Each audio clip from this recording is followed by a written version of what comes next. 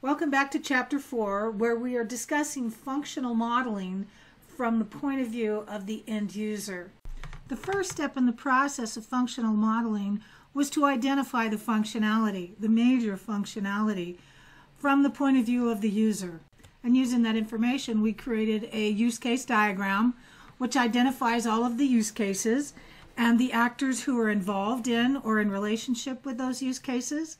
The next step in the process is to take a single use case, a single functionality, and to begin to identify the steps that make up that single functionality, and use that to create an activity diagram. Since a use case is a very high-level functionality of the system, it can be very, very helpful to go into detail on a single functionality and to identify the processes or the steps that are involved in that functionality. So as we go about identifying the steps in a process or a functionality, there's a couple of things that we can keep in mind. First of all, we need to be realistic because it would be impossible for us to know every single detail, every single tiny step that's involved in a process. Remember, we're going for detail, not minutia. And another one is to be agile. We want to be rigorous in the things that we do identify. The software engineering, as a general rule, is a collaborative process. And so talking with other people and bouncing ideas off of other people can be very helpful as you're trying to identify the steps in a process. And the refinement process in software development means the first time that I go through it means I may not have a complete picture, but every time I add more detail, I get a better and better picture. I also want to stay focused on the current process. It's really easy to get distracted by other things and to go off into left field. So to the best of my ability, I want to stay focused. And remember, we are talking about detail, not minutia, so don't get too bogged down in a ton of steps that would stop us from actually completing the work. We're going to take a single use case and we're going to break it down into its associated actions and activities. Let's think of the use case diagram that we had before about ordering at the restaurant. We have a variety of different use cases to choose from. We're going to pick one that has a level of detail that we would like to delve into more and get a better understanding of the steps involved in the process.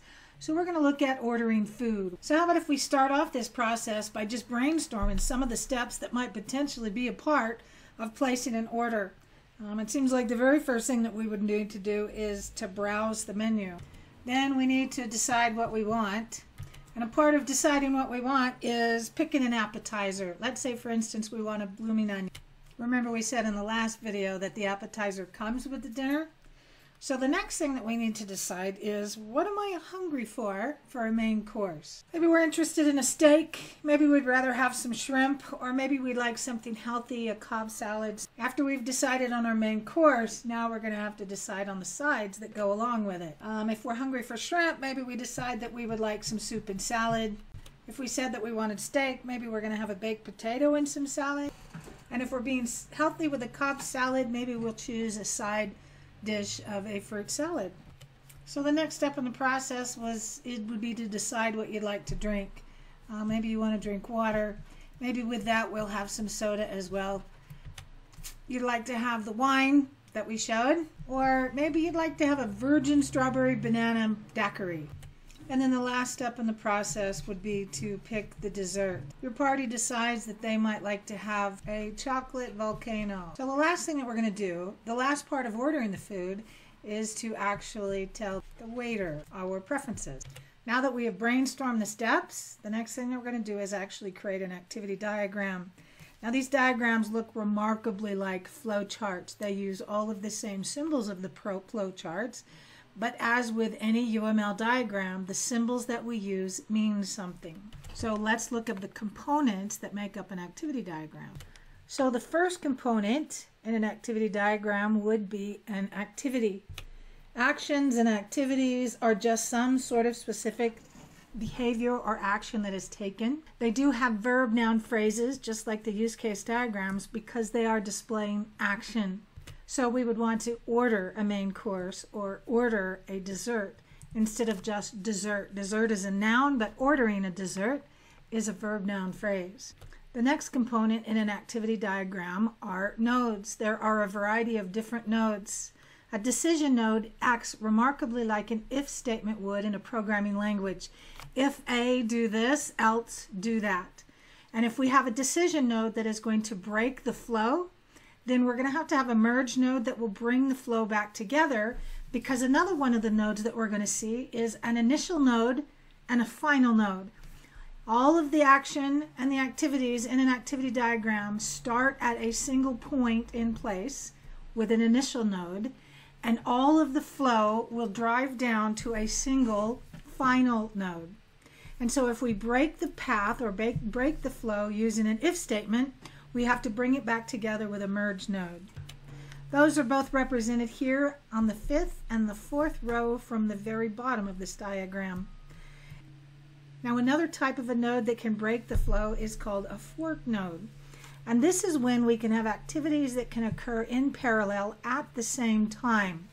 And if we are going to fork the node or break the flow with a fork, we're going to have to bring it back together, bring the flow back together with a join node. Those are the 3rd and the 2nd row from the very bottom of the diagram. Now, the last one is a swim lane. A swim lane, sometimes we want to indicate which user is responsible for which one of these activities. For the most part, this activity diagram are user or object independent. It doesn't matter who is performing what activity, but sometimes for the sake of clarity, we might want to actually decide to indicate on the activity diagram who is responsible for these particular actions. And then, of course, the last component in an activity diagram are the flow themselves. They are just the lines with the arrows indicating the direction that the flow is occurring. So using these components, let's create an activity diagram, modeling, ordering, placing in order. And we're going to use Lucidcharts again to do that. In the homework assignment for Chapter 4, there is a link to some tools that we can use to create these UML diagrams. There are a variety of different tools that are available to us. Lucidchart is one of them, and it's the diagramming tool that we used to create our use case diagram. So we're going to use it again to create our activity diagram. You can sign in with Google and use your Weber email credentials in order to get in. This is the home page. I'm going to use the document creator, the drop down arrow, and this time I'm just going to select a blank diagram. Down here are some examples of some UML activity diagrams. Here's an example of an activity diagram. I can see the start node at the beginning. I can see the activities and the actions in the rounded rectangles. I can see a decision node where they are branching the flow, and I see the merge node where they're bringing the flow back together. And then I see the final end node at the bottom.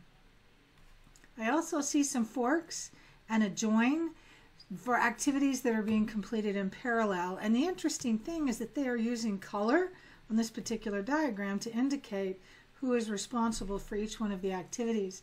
They also have a diagram specifically for swim lanes. And you'll notice in this example that there are swim lanes across the top for a customer, a clerk, and a system. And then if I move down the individual lanes, I can see the individuals who are responsible for that activity. So if I click on UML diagrams and then I select a blank diagram, it brings me up to a sheet where I can build our activity diagrams.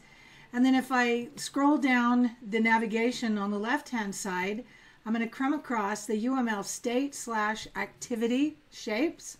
And these are the shapes that I'm going to need in order to create an activity diagram. It would seem that the first thing that I'm going to drop onto my screen are the activities themselves. There is a shape that is called an activity, but it includes a symbol inside of it. If I choose a state, I can drag a straight state onto the screen and it's going to give me the same effect. If I click inside of it, it is going to allow me to give them the name of the state. If we come back to the list of potential activities or steps within the process, I can see that the first thing that we wanted to do is to browse a menu, and then we're going to decide what we want from there.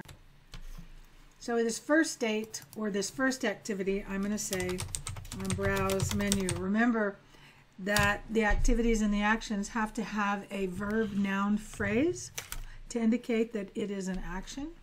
I'm going to make the screen full size so that I can see the entire page.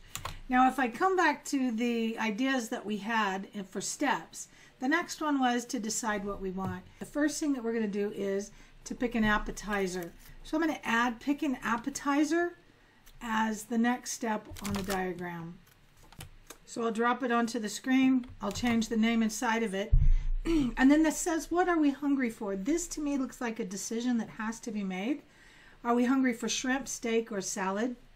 This is an indication that a possible decision diamond that might be necessary. So I'm going to add 3 more activities to my diagram for the 3 different decisions that we can make. Now remember, the names need to be verb-noun phrases, so I can't just put the word steak, shrimp, and Cobb salad in here. I have to indicate some kind of an action that's taking place. And since a decision has to be made, I'm going to drop a decision diamond onto the screen, and normally the if statement would go inside here because we are making some kind of a decision, but the way an activity diagram works is instead of putting the question or the decision that has to be made inside of the decision diamond, we're going to put the answer to the questions on the lines that are coming out of the diamond. To draw a line, I am going to click on an object, and then I'm going to hover over one of the dots, and I'm just going to drag a line to a particular activity. I'm going to repeat the same process with the other 2 activities. And then I'm going to change the text that is being written on the line to be the answer to the unspoken question. And then to make this even, I'm going to drag the other activities above these so that I have a symmetrical diagram. Now remember, I said that if we break the flow using a decision diamond, we have to bring the flow back together using a merge diamond. So I'm going to drag another diamond onto the screen, and this time I'm going to draw the lines from each one of the individual activities back to the merge. And since we're already drawing the lines, I am just going to continue to draw those flow from the very first activity to pick appetizers, and then finally into the decision diamond. There is one node that we are missing, and that is the start node. And so I'm going to drag the start node to the very top of my diagram, and then I will use a arrow to connect the start node to the very first activity. So the next thing that we said we were going to do after we chose our entree was to choose the side dish. Normally what would happen is the next thing I would do is to choose the drink that we want. So I'm going to add another activity to choose a drink, but sometimes when I choose a side dish, the server tells me that that side dish is not available anymore. Maybe the baked potatoes are gone, and so I have to choose another side dish. So I'm going to use a decision diamond to indicate whether or not I'm going to move on to choosing the drink, or whether or not I might have to come back and choose another side dish. So I'm going to have an arrowed line coming out of the choose side dish. It's going to go into the decision diamond. From the decision diamond, there's going to be 2 places that it can go. Either to the choose drink, or it can come out of the decision diamond and go back to choose side dish again. Now again, I'm going to put the answer to the unspoken question on the text fields on the lines that are coming out of the decision diamond. And then I will drag the choose drink activity down a little bit farther so that I have a clear view of the choice that is being made. This is a way that I can create a loop within an activity diagram, indicating the fact that I might have to choose a side dish over and over again if the choice that I make is not available. For this particular instance, this decision diamond is going to become its own merge node because it is creating a loop. So if I go back to the list that we created, I see that we're going to pick a drink, and we're going to pick a dessert, and then ultimately we're going to tell the waiter what our order is. Another kind of break in the flow can be a fork, where I can do activities simultaneously or in parallel. So let's say, for instance, that I could pick a drink and I could pick a dessert both at the same time, because for some people a strawberry banana daiquiri is actually a dessert. So I'm going to add another activity to our activity diagram in order to choose a dessert. And then to indicate that these two decisions can be made simultaneously in any order, I'm going to drop a horizontal fork join node onto the screen, and I'm going to position it above the two of them. I'm actually going to move this arrow that I currently have going from the decision diamond down to choose drink. I'm going to move it to the fork node. So I'm going to increase the size of the fork node by grabbing an end and dragging it out to the size that I want it to be. And then I will move the two activities down and I will attach arrows to them. And if we're going to break the flow with a fork node, we have to merge the flow back together again. And so I'm going to repeat the process with another one. I'm going to drag another one out so that I can merge that flow back together, and I will connect the lines together. So it looks like we're running out of space at the bottom of our diagram. If I move my cursor over to the right hand side of the screen, I can see this icon that comes out. It is going to allow me to increase the size of the page. So I'm just going to drag it down just a little bit, and then I can have a little bit more room. And we said that the last thing that we were going to do was finally tell the waiter our order. So that I need to add one more activity to the diagram, and I need to add a final node or an end node to indicate that the activity is complete. And then I will add the lines that are connecting those two, and I will change this to tell the waiter our order. And once I have done that, we now have a complete activity diagram. I'm going to move it over to center it on the screen. And here is an example of a complete activity diagram. It includes both decision nodes and merge nodes for the decisions that have to be made, the if statements. We also have a looping structure in here so that I can repeatedly repeat the same activity over and over again. And then I see we have a fork and a join node that will indicate activities that can be done simultaneously in parallel in no particular order. The one thing that we are missing is a swim lane. Most of the time an activity diagram is completely independent of who is doing the activity, but sometimes you might want to indicate specific activities, attribute them to specific people or specific actors, and a swim lane is useful for that. Let's say, for instance, that we have one person that is going to be picking the appetizer and the dessert, and we have another person who is going to be choosing the entrees and all the side dishes and the drinks. If I wanted to specifically indicate activities for specific users, I'm going to use a swim lane. So if I choose the shape over here, there is a single swim lane, or you'll notice that Lucidcharts also has a multi-vertical swim lane, and they also have horizontal swim lanes. For our purposes, I am just going to take a single swim lane and I'm going to drop it onto the diagram, and then I am going to move the pick appetizers and the choose desserts out just a little bit so I can put them both in a single swim lane. Alright, so I've placed a swim lane over pick appetizers and choose dessert.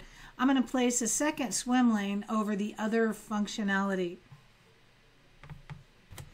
So I know this is not terribly realistic, but I have two separate swim lanes. If I double click on the name of the swim lane, I can say that this would be maybe customer 1, and I'm going to change this swim lane to indicate maybe customer 2. Now you probably noticed that the swim lane is actually cluttering up the diagram a little bit, and that is to be expected. But if it's necessary for me to indicate functionality of a given user or a given object, a swim lane is an excellent way to do that.